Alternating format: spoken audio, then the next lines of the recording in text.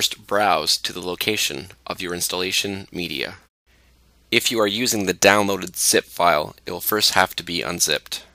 Double-click on the Setup executable to start the installation process.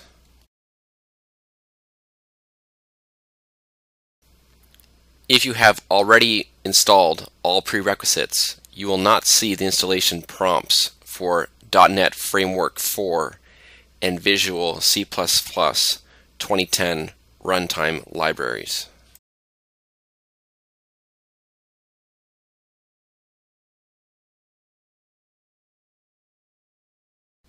Follow the remaining on-screen prompts to complete the installation of Penta-Guide Lite QA software.